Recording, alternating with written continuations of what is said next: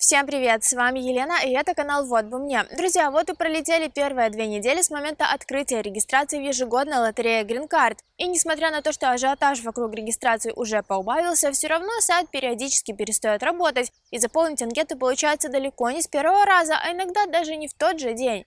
Поэтому мой вам совет – не откладывайте регистрацию на последний момент, чтобы не упустить свой шанс. Представьте, если в последние дни сайт не будет работать, и вы просто не сможете отправить свою анкету.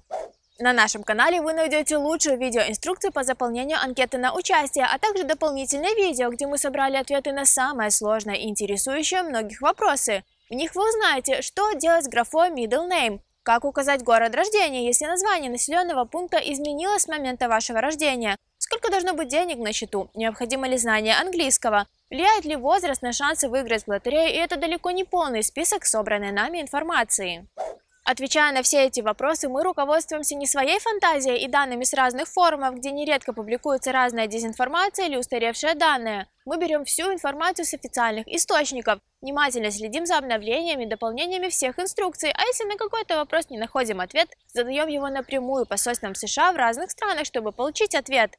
Так что, внимательно ознакомившись с нашими инструкциями, вы точно заполните анкету правильно, не допустив ошибок, которые могут привести к дисквалификации. Ну и как вы знаете, кроме заполнения персональных данных, вам понадобится и фотография на себя и на всех членов семьи, которых необходимо внести в анкету согласно правилам лотереи, если такие имеются. И требования к фотографии очень строгие. Именно поэтому мы создали подробную инструкцию о том, как сделать фото самостоятельно и как ее проверить на соответствие всем требованиям, если вы сделали ее в фотосалоне.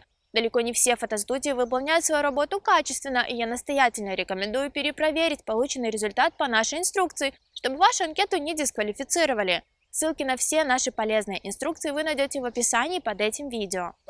Напоминаю, единственный официальный сайт для подачи анкеты DV-2023 и регистрация продлится до 9 ноября.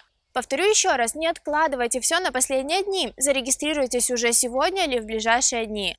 Но мы, как и всегда, будем делиться всеми самыми важными новостями на тему лотереи Грин Кард как для участников, так и для победителей всех годов максимально оперативно. Так что обязательно поставьте лайк под этим видео, напишите парочку комментариев, чтобы YouTube помогал нам в продвижении. Подпишитесь на канал, если еще этого не сделали, и, конечно, отправьте это видео всем своим друзьям, которые собираются участвовать в лотерее. Всем удачи и до скорой встречи!